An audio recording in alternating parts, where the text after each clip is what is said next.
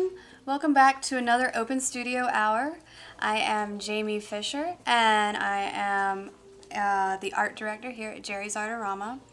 And so here on Open Studio Hours, as some of you know and some of you may not, we have artists come in, usually Emmy or myself, and we just work on a piece throughout the hour, or we may do some swatching. We're just, well, hanging out in the studio with you guys, working on something that we need to get done. And so today I'm actually working on an old piece that I've pulled up, and it's kind of embarrassing how old this piece is. We won't go into years, but I have decided that I really want to work on it again. And back in the day I had put spray fixative on it, and it's a workable fixative, so that I can go back and keep adding layers. So I knew one day eventually I would come back to it, and here I am. So I really want to punch up some of the highlights I have in here and darken some of the darks. So this is going to be my project today. It's also in preparation to work with another great project. We have a new product that's coming out that we're really excited about. So, you know, keep a lookout for that. So I'm just going to start working on this piece, and you guys can just chill with me and ask questions or talk about your day, just anything as I go along.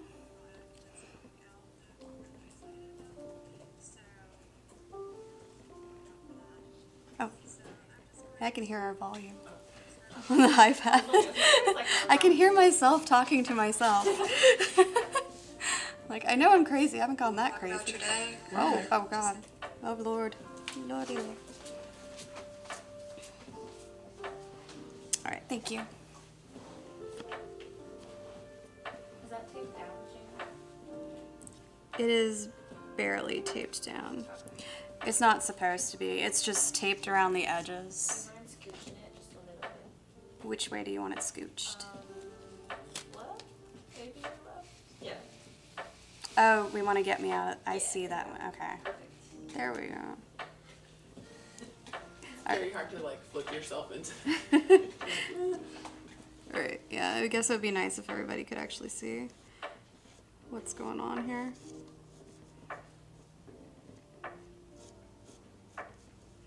So I'm gonna go ahead and use my darker compressed charcoal. And I'm just gonna kind of work intuitively here, since I've had a lot of time to sit back and look at this guy. I'm just gonna add some darker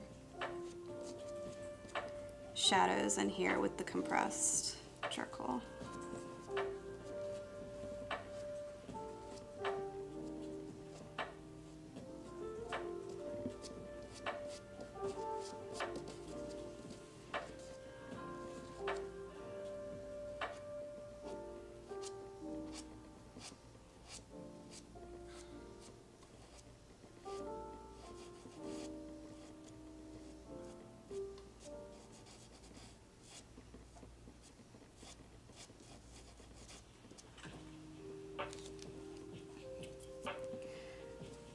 And I'm also going to be using a creative mark set that's blending. It's a blending charcoal and pastel set, and this has a lot of great little blending elements to it. It comes with several different sizes of stumps, and these are great if you're using charcoal, because then you don't get your fingers dirty, which I'm fine with doing personally. That's one of the reasons why I love charcoal. But then you also don't get your finger oils in there, like really pressing into the paper so that you can't pull it and erase it back out. And it also just helps you get a really nice smooth gradient or blend.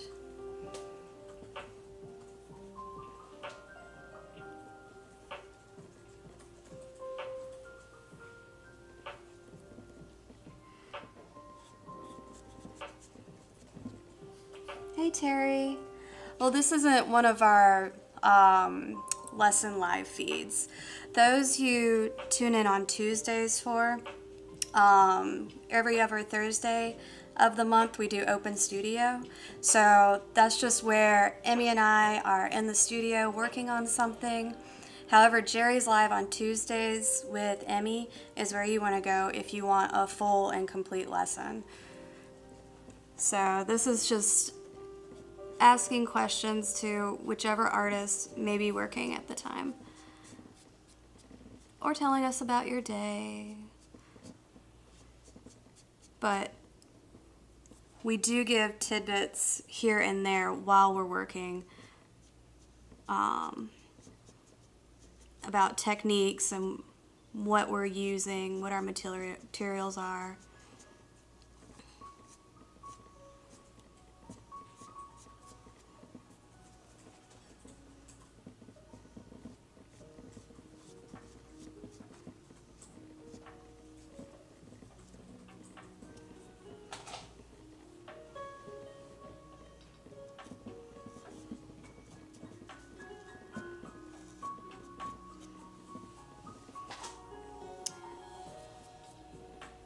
As for the music, I think the music's nice and calming, but I guess we could always switch it up and put some Taylor Swift on. I mean, I'm always for that, but I don't know have if copyright. Miss Swift would like it.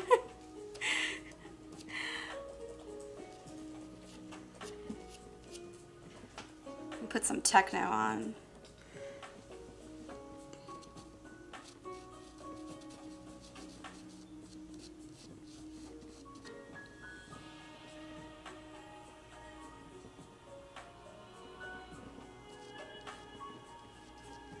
Jamie, on the right side of that, is that supposed to be glass?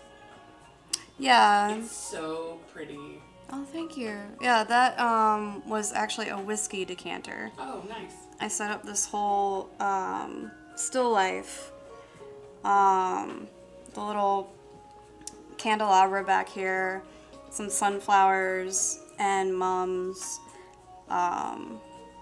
These were a few poetry books I had around. This actually is a crow skull that I still have hanging out. His name is Eustace, and he has a nose ring. Yes, it's very lovely. I need to pull that out. That's one of the elements I need to pull out, but yeah, he's my little punk crow. He keeps me company at my studio at home. I wanted to say that I tried to name your crazy chicken Eustace as well. Do you It's a remember what good I'm talking name. about? Yeah, I can't remember what we went with. it could have been. We can look it up. I really liked Courage the Cowardly Dog.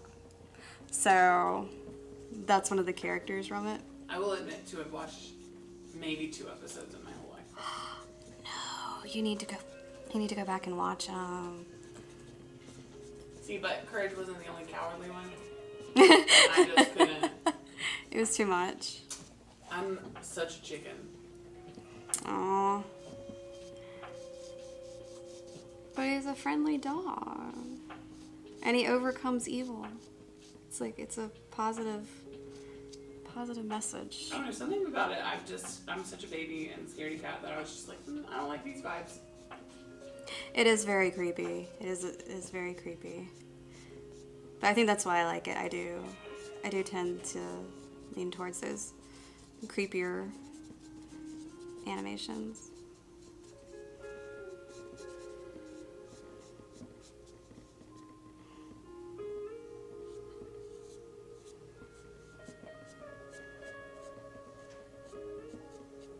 And since this is a textured paper, using this blending stump really helps me get into the little grooves.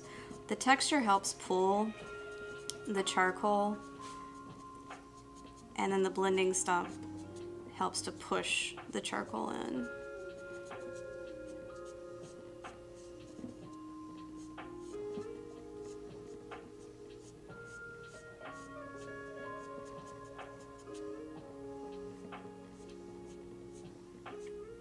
And blending stumps get dirty very quickly. The little kit that I'm using, it actually comes with this little it's like an emery board, basically just sandpaper, or like you would file your nails. And so you would just gently take this and rub the excess off of your blending stump. But I actually like when I get excess on the blending stump, because then I can use it as another drawing tool. So if I'm blending for a little while and see another area that I want to add some charcoal to, I can just pick up and then go start working over there. And it'll lay down a soft layer.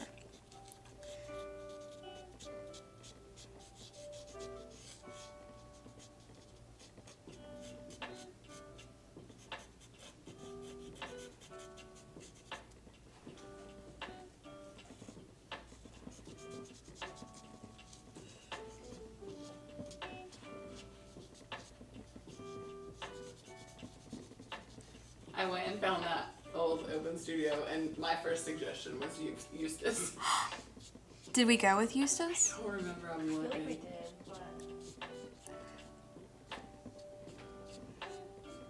I feel like a lot of people got behind that name. Oh, I think it was Eustace von Dutch Higglestein. And I said, a noble name indeed. The noble von Dutch Higglestein family. Oh, yes. We have to pull him up. He needs to be framed I loved him. in a huge frame, not just any frame, like a huge fancy frame.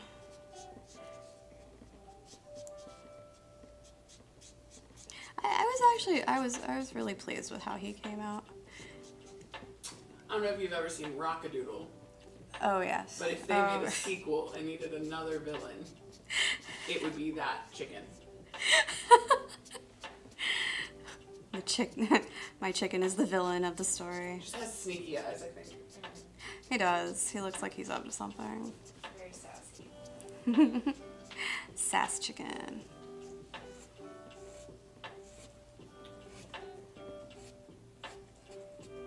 Did you see that Tim says hi? Oh, no, I didn't. Hey, Tim.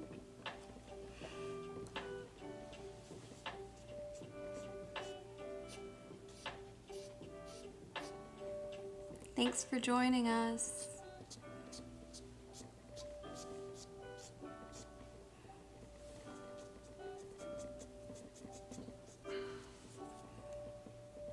Let's see.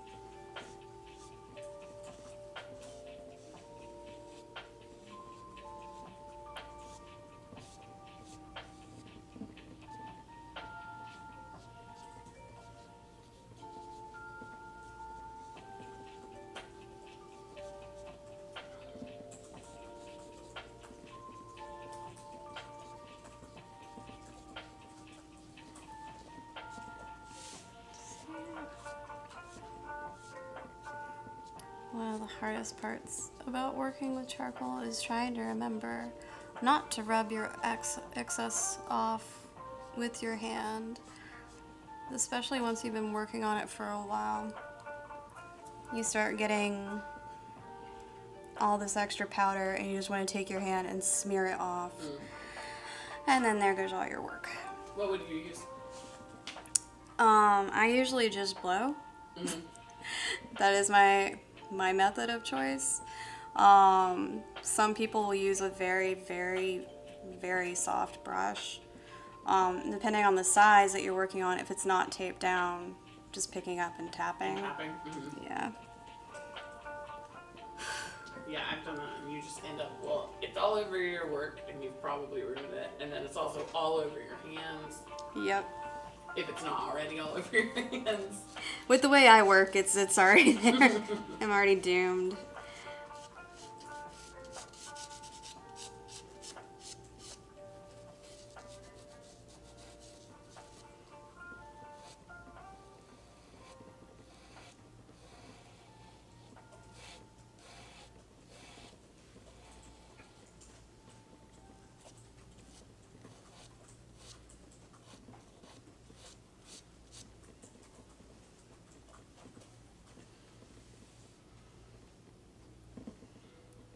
Hey, Btomak. Btomak? BTOMAK. Thanks for joining us. And our little punk bird Eustace here.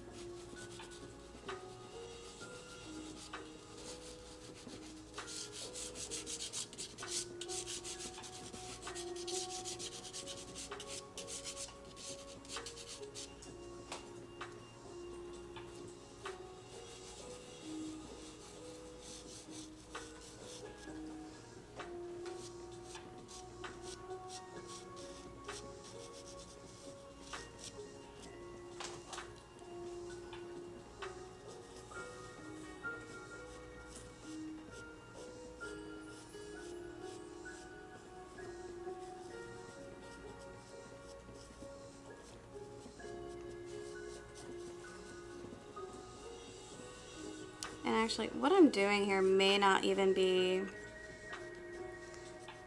my final layer. I may choose to do one more later, do another like fine fixative, workable fixative spray, and come back to it. I have a few core shadows that I want to darken, but I want to make sure that I have a nice foundation for them first.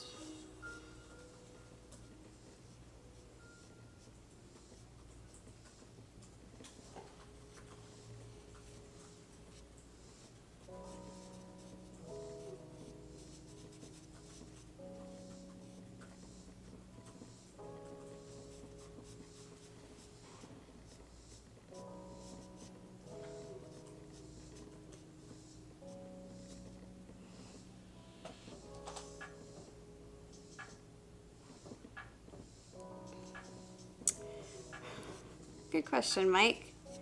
So, compressed charcoal is going to be heavier. It's not going to move around on your paper as easily. It's better for working when you finally have down a good idea of what you're going to be working on, or what your final image layout is going to be.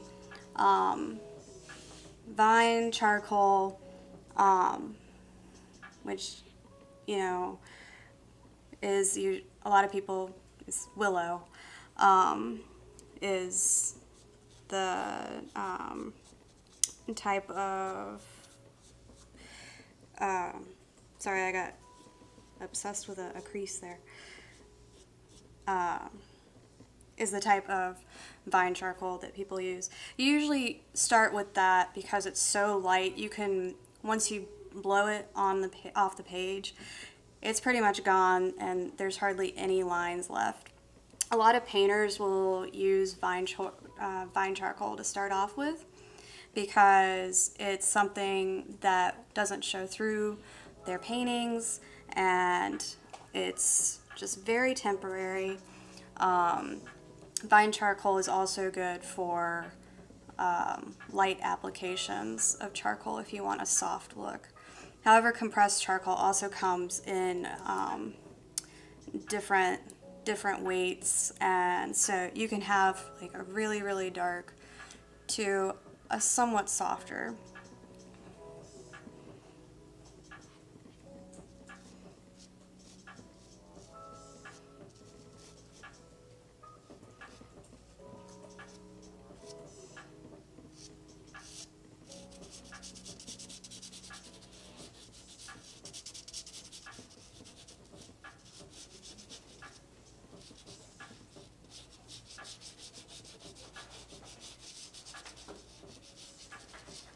I always manage to smudge mine when I'm using charcoal. Do you have any tips about that? Like how I could keep... The only thing I've ever found that works is like putting a piece of paper down under where my hand would hit. That's actually a really good way to do it, or tracing paper, but that still runs the risk of smudging it. Honestly, I find the best practice is just learn to draw using your arm and really learning to be steady. Some people choose to use like a drawing bridge if you're working flat like this. You can lay that out and you'll be able to rest your arm or your wrist on it and then go in from there. And so you don't have to worry about touching. But I still like keeping at a distance, only because I know myself, and I know if I start leaning in or if I'm using some other utensil, I myself might personally hurt the picture with the utensil or start laying on it or something with my other arm while I'm thinking.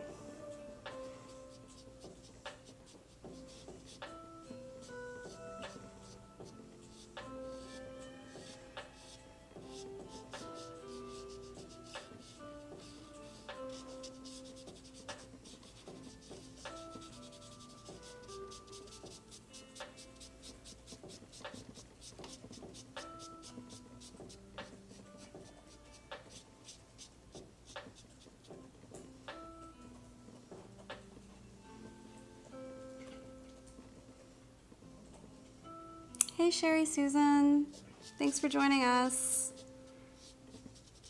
I'm just working on adding some details and depth to this charcoal drawing here, giving it a little bit more life, as it's been sitting in shadows for years.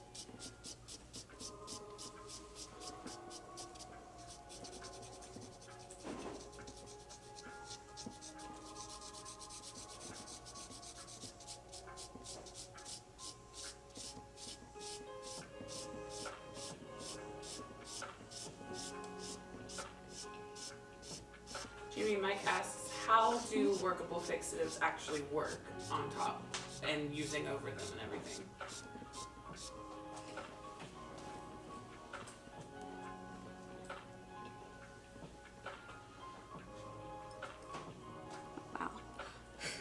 Wow. Well, the workable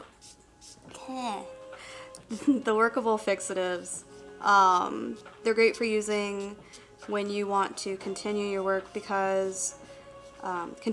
later, because they somewhat solidify the drawing, but not enough that you can't come back and with an eraser pick out different elements. Whereas if you're using like your final fixative, final spray fixative, then that's sealing everything in and it's not going anywhere. Of course I say that, but no fixative is terribly, horribly perfect, so please, please, please don't go and spray fix your piece and then later it gets smudged and you go, well, Jamie over at Jerry's said it will maintain, it will hold your image really well, but that doesn't mean you don't still want to put your piece behind glass or put a protective layer of, like, say, tracing paper or something over it. And the spray, the workable fixative again, it just allows you to get layers on top of layers while still being able to do subtractive work.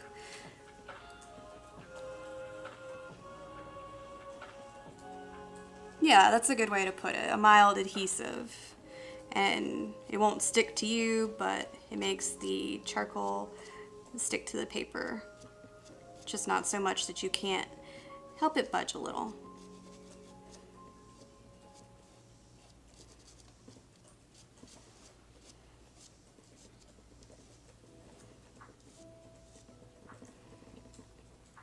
Oh, thank you, Sherry. This is one that's been many years in the making.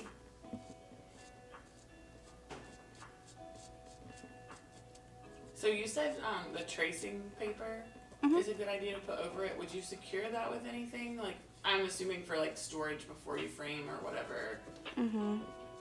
I usually, honestly, at the top and bottom, just use some tape, use some,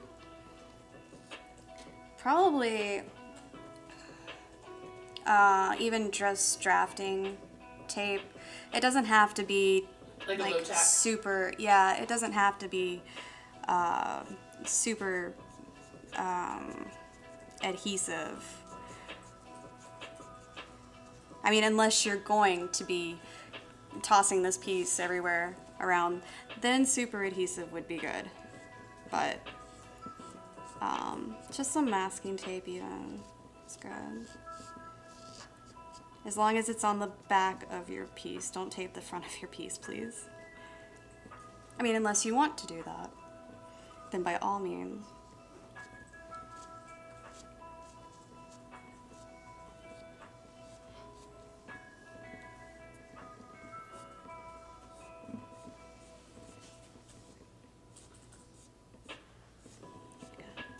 Can you guys hear the cicadas over the speakers? They're so loud here right now. I don't think they're picking up too bad, but I hear them. I just don't understand why they have to be so loud. They want everybody to know they're here.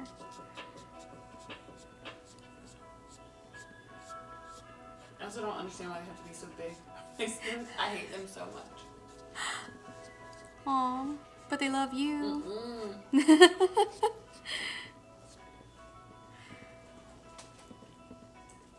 I had to like sneak past one at my apartment complex the other day. It was just like guarding the sidewalk. You It's not a nin- fun experience. You ninja'd by it. Could have been dead, but I just didn't want to find out. You know, I make jewelry with those guys if you ever find their shelves. What? Yeah, you can resin them. They do make very pretty jewelry.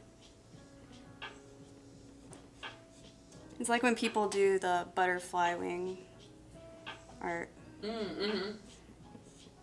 But they have special websites, so you don't have to worry about killing anything. Yeah, I do not support the killing of butterflies and living creatures.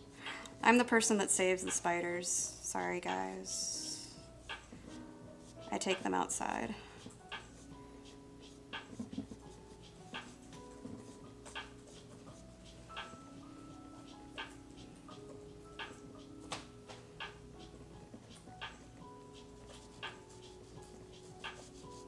I don't know if I told you this before, but some of my old friends had a dog that would like catch roaches if they were in their house and take them outside, like in its mouth, and release them. And I thought that was the wildest thing I've ever seen. That's crazy. And I never want to experience it.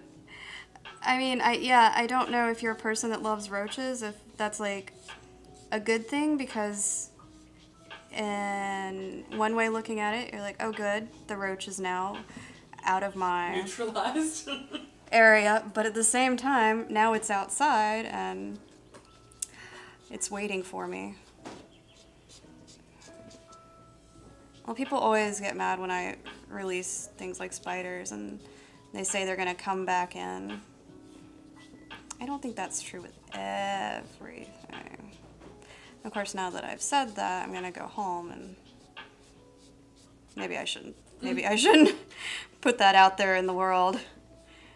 I come home and my house is going to be full of spiders. That I've already visited once. Yeah. Well, Tim's at home right now, I believe, so might get a call here in a second if that's the case, because he'll be the first one to know.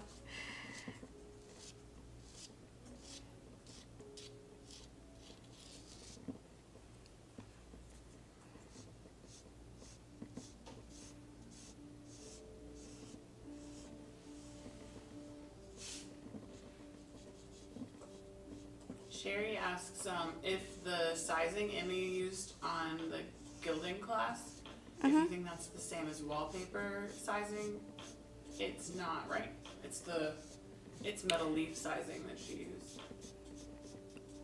Which size? She's the Mona Lisa sealer, or this Mona Lisa sizing for the leaf. It wouldn't be the same quality as wallpaper sizing, I would imagine. Yeah, I wouldn't think so. That's. I feel like if you were to use it too. Yeah.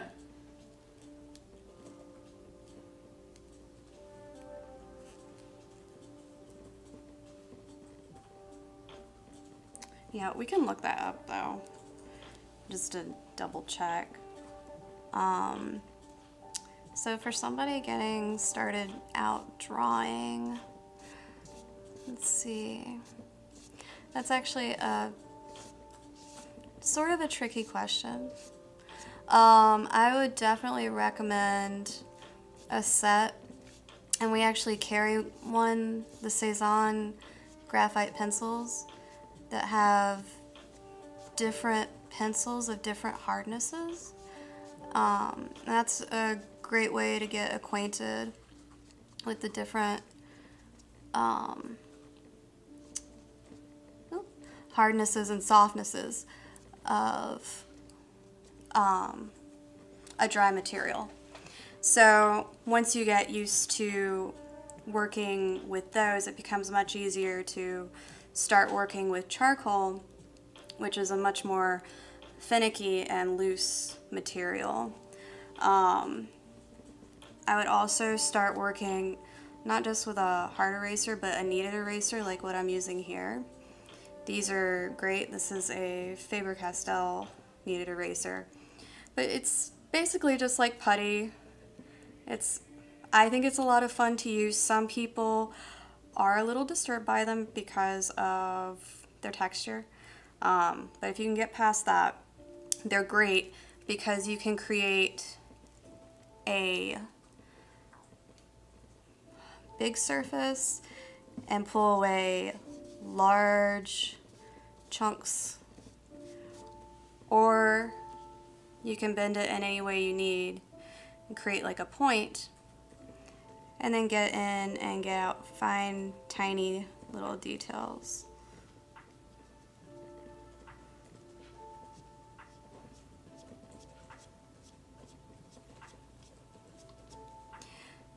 Yeah, so I would also recommend and this is me personally, a good spiral bound sketchbook. And I like spiral bound just because several of them, it's easy to get the pages out. Now some do come with perforated pages with the bound versions, and those are nice too.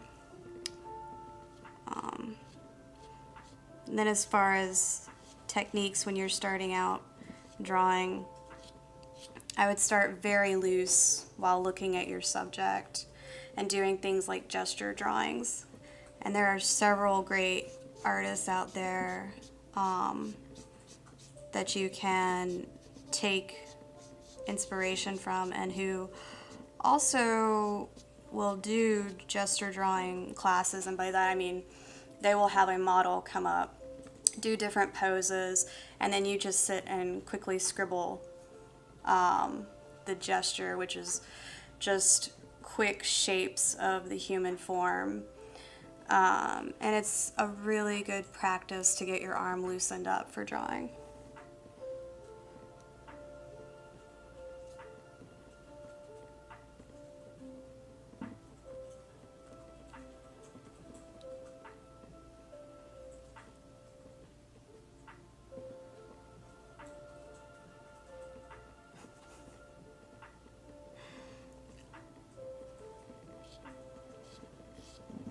Let's see, can we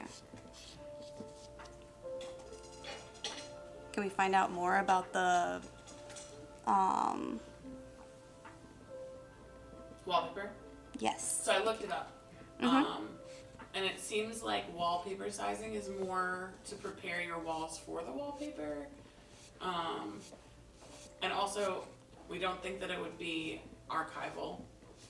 In the long Okay. run. And then, but the metal leaf sizing is like formulated specifically for leafing materials. Okay, so you would pretty much just want to stick I with that. I think so. Like, I'm not saying that it might not work, but you wouldn't be getting this the highest same- quality. Which, if you're gonna do leafing, you're gonna want it to look highest Yeah, quality to me. yeah. Especially with a technique that's so involved.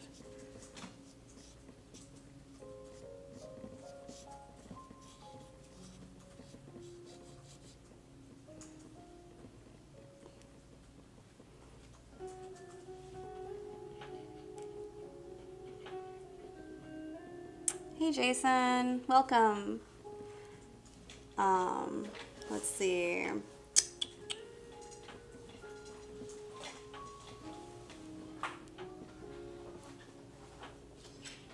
Yep, Libby, you pretty much got it right.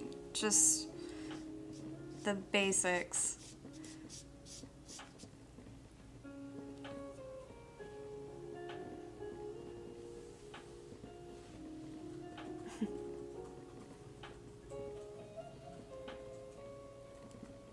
See, I feel like there was something I was missing. Oh yeah, Sherry, I agree. Spiral or perforated. If I had my way with the art supplies of the world. Oh yeah, I love a spiral belt. 100%. Yeah. I don't know what it is about it. Like I mean, to turn aside backwards. Yeah. yeah, aside from that whole thing. I mean, aside from functionality, they're just really nice to have.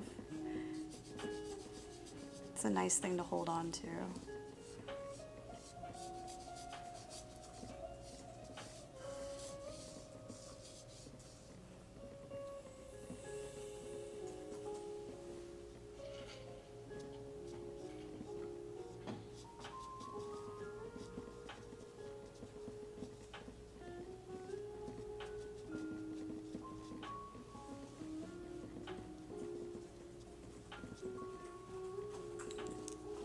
We have 20 minutes left.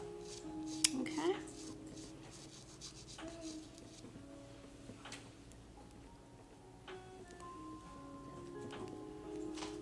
Hey Erica. So I'm working on an old piece. You know, sometimes you put things away and then you realize you may have been looking at them for a while thinking I should do something else to that. Or you run across it again and you get excited and you're like, oh yeah, I should finish that up. I never got it quite to where I wanted. So that's what this piece is. And I'm just going back in right now and darkening my darks, adding in a few more highlights here and there. I just wanted to make this piece have a little bit more punch to it.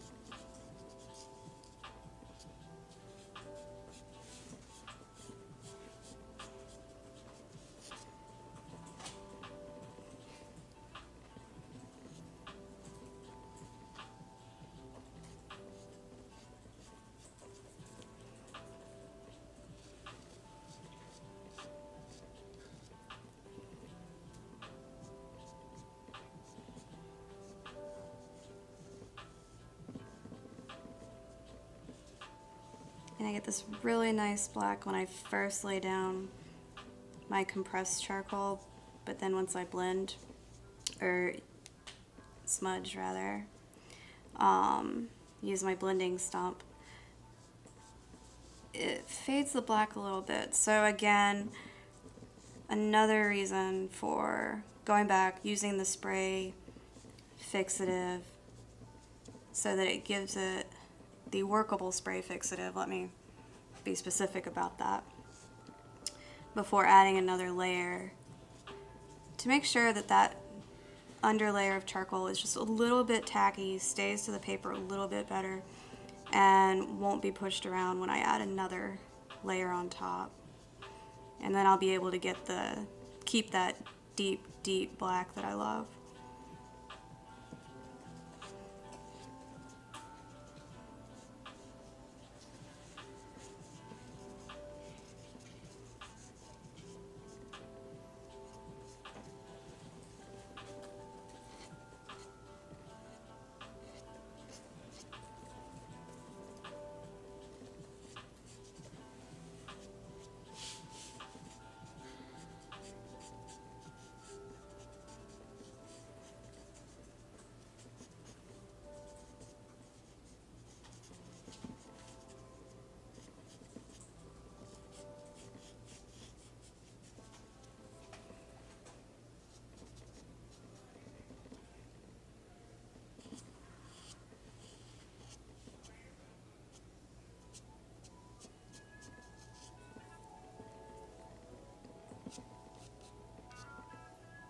Jamie, do you mind explaining again the magic of the blending stump? The magic of the blending stump. So it is a wonderful tool. I am somebody that does really like getting messy and using my fingers, but even so, the blending stump helps keep your oils that naturally occur.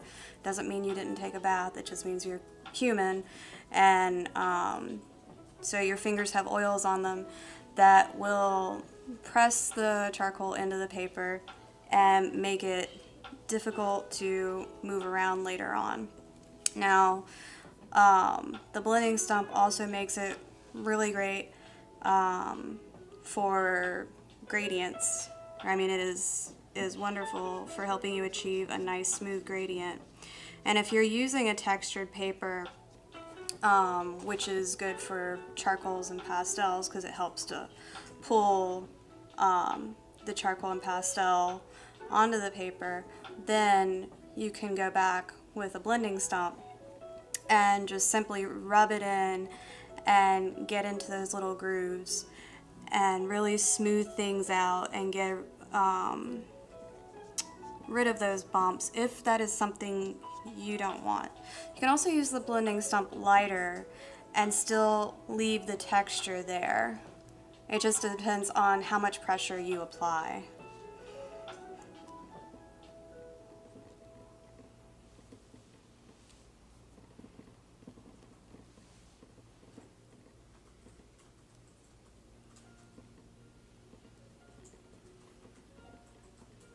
Oh, and the reason this probably seemed to come across as a pencil is because, as you may or may not be able to see, this one here has gotten very dark with use. And I was saying earlier that with the blending stump, sometimes when the end gets really dirty, what you can do is use it basically like a pencil or vine charcoal and take it to another place where you might want to apply just a very soft application of the charcoal. And so it just becomes another drawing tool in itself to add.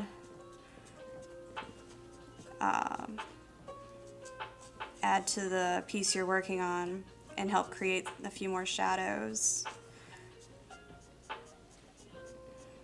But again, if I wasn't using it that way, I would go ahead and clean it off just by using the little sandpaper stick that comes with the Creative Mart Complete Charcoal and Pastel Blending Set, which was this little guy right here. And you just sharpen it like you would your nails. It's like having a nail file or an emery board. And then clean it off, and then you're ready to go, and you'll have a clean end like this one to work with.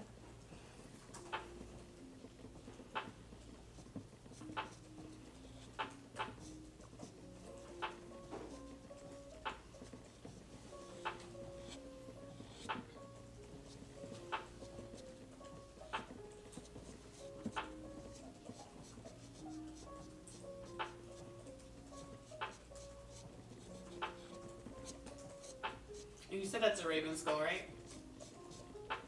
Crow skull. Crow skull. Yeah.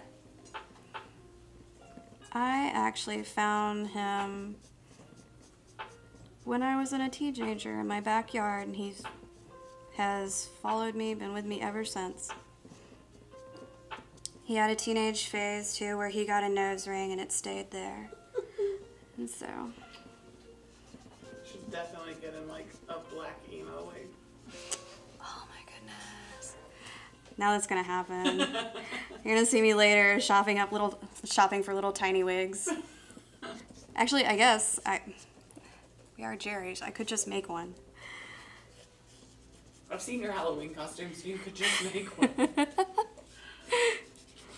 That's gonna be my next open studio hour, you guys. We're gonna take a sharp turn from two-dimensional art and go right into the art of making wigs for apparently bird skulls. I'm okay with this. That sounds like fun.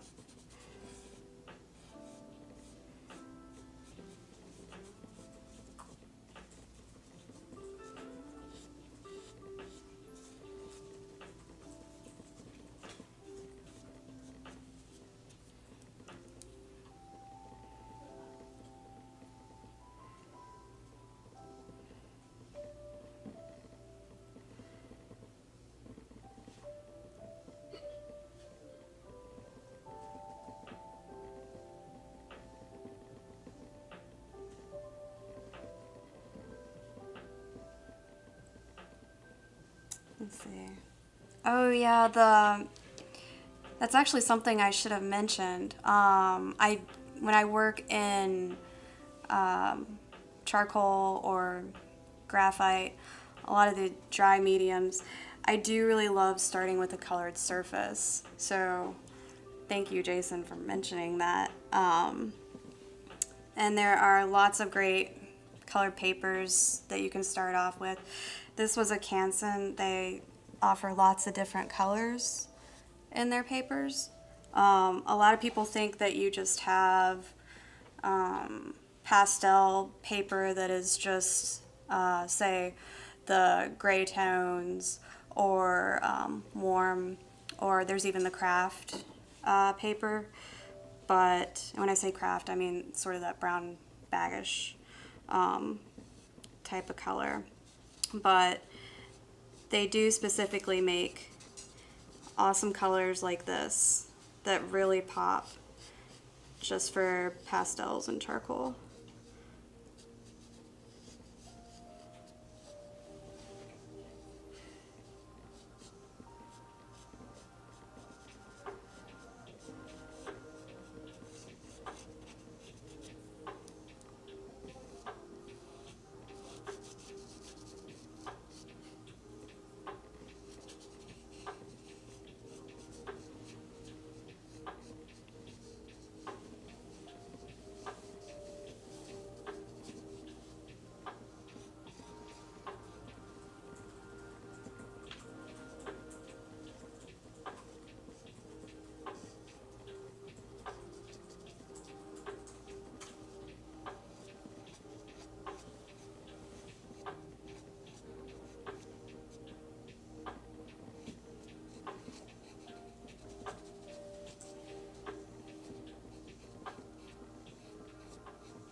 I realized I need to darken back here a little bit. It gets a little confusing. with some of these more intricate shapes.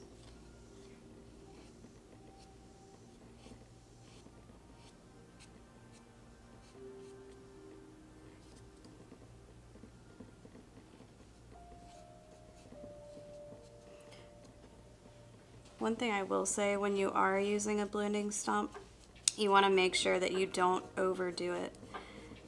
You can get to a point where you just get so excited about smudging the material around that eventually you just end up with what's basically a muddy mess.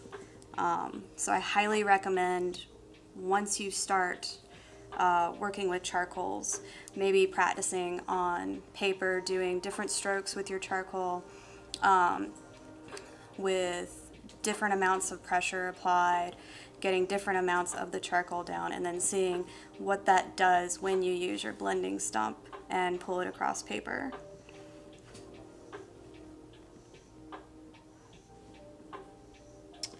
No, the Canson paper does not. I know it might look like construction paper on screen just because of the color, but it isn't that fuzzy kind of feel that's going to peel and tear. This is really good, and it'll stand up to almost anything that you do to it. Now, I'm not talking about if you're like really grinding in there, but if you are doing a drawing like this, which would take a few days, and even doing some erasing, it's not going to do the horrible things that construction paper will do.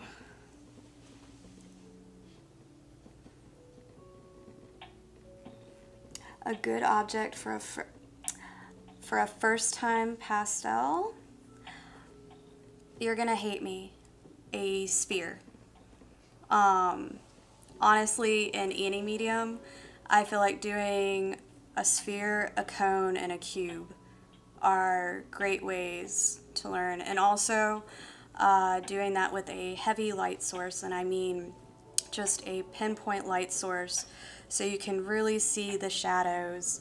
Because something else when you're starting out drawing that you're going to learn is that there are even different parts to a shadow. Like you have your core shadow that's in the middle, and you really want to be able to focus on that and not say like a flower and all the petals and everything. You need to get those basics down first.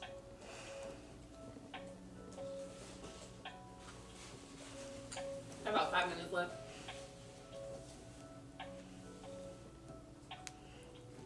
D. Van D. Skulls? You think skulls are a good one for first timers? I think if I tried a skull my very first time, I might have had a heart attack.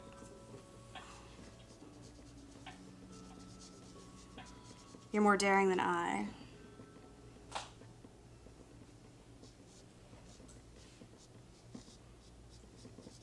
But not saying that it isn't great subject matter. Skulls are very fascinating to draw.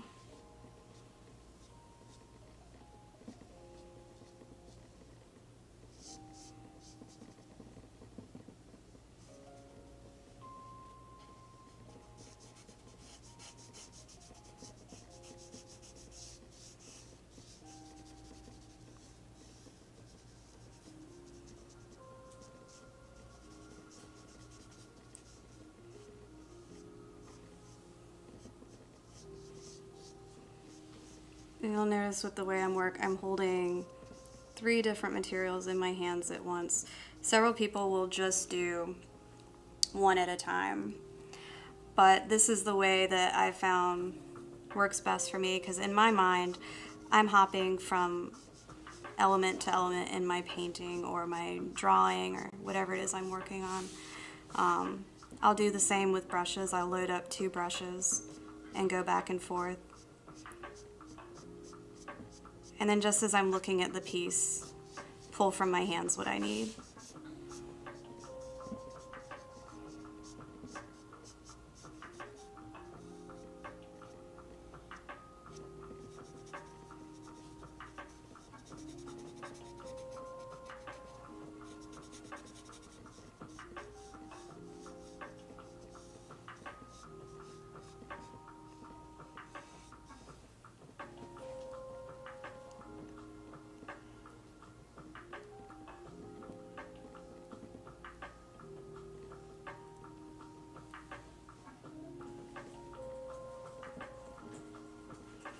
Yeah, I definitely love using more jewel tones, Libby. I find that those speak to me personally. I love jewel tones, um, especially when you start getting those rich blacks.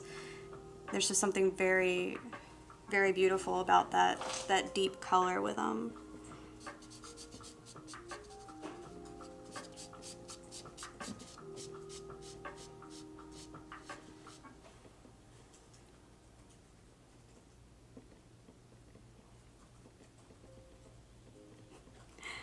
So you're a multi-tool user too, Vandy. Glad there are fellow, I don't know. Would you be a temporary art supply hoarder in your hands? What would you call that? I've been called a magpie before, where I just collect and go towards things. Maybe that's my collection issue, so I feel like I have to hold all my tools close by. But it's just really nice to, especially when I'm trying to go fast or work quickly, have everything right in my hands.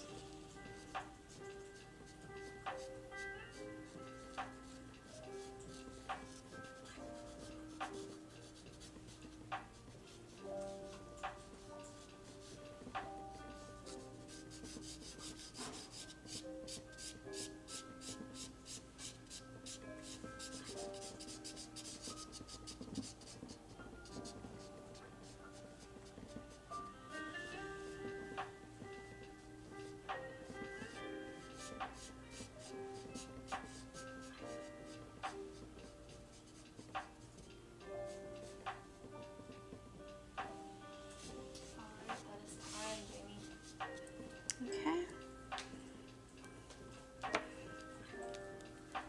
All right. Well, thank you guys so much for joining us for this studio hour. Please like and subscribe and hit the bell to be notified. And we also have another live show every Tuesday with Emmy Klein, Jerry's Live. Please tune in. It's a great show, very educational. And I'll see you next time. Bye.